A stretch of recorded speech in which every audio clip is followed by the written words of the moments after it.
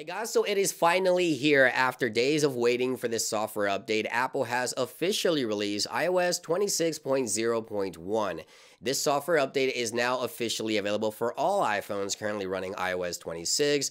And we've talked about this software update. We were waiting for this one as Apple is addressing several bugs with this new software update to iOS 26. Again, available for everyone as of today. You can head on over into Settings, General, Software Update, and iOS 26.0.1 should be available for you to download onto your iPhone. Now, aside from iOS 26.0.1, Apple also released iPadOS, watchOS, tvOS, visionOS, and macOS 26.0.1, all available to download as of today. And of course, in this video, we're going to go over everything that's new within the latest update to iOS 26.0.1. Now, the first thing to note is that iOS 26.0.1 does not contain any new features. This software update will provide iPhone users with important security patches and, of course, some bug fixes. So let's head on over into the release notes and let's go over some of the fixes here that we've been waiting on. So the first option here, or the first note here, says Wi-Fi and Bluetooth may occasionally disconnect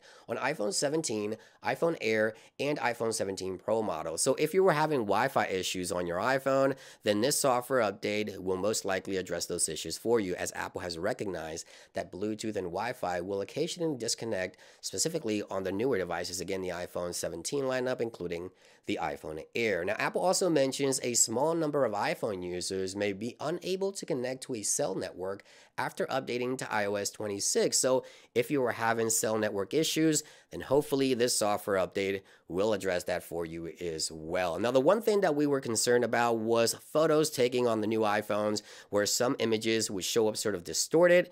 It looks like Apple has recognized this, and this software update also fixes photos taken under certain lighting conditions with iPhone 17, iPhone Air, and iPhone 17 Pros. Of course, this includes all the Pro models, the Pro and Pro Max, may include unexpected artifacts in those images. So sort of distorted images from those devices, and it looks like Apple has addressed that issue here as well. Now, if you were having issues where you would go to customize your iPhone's home screen and you would add the tinted options to the home screen, it looks like Apple is addressing an issue here as well, as the release note here mentions that app icons may appear blank after adding a custom tint. So if you were having issues with the tinted options to customize your iPhone, where some icons would appear to be blank, it looks like Apple has recognized this to be an issue, and iOS 26.0.1 also addresses this issue. Now, the last issue here says VoiceOver may become disabled after updating to iOS 26. So of course, VoiceOver was also an issue for some users. Again,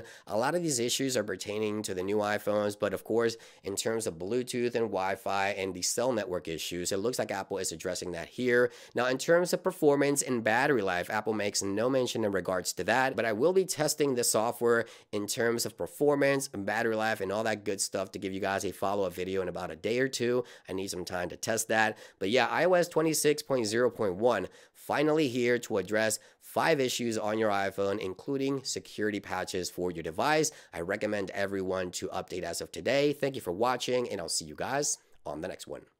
Peace.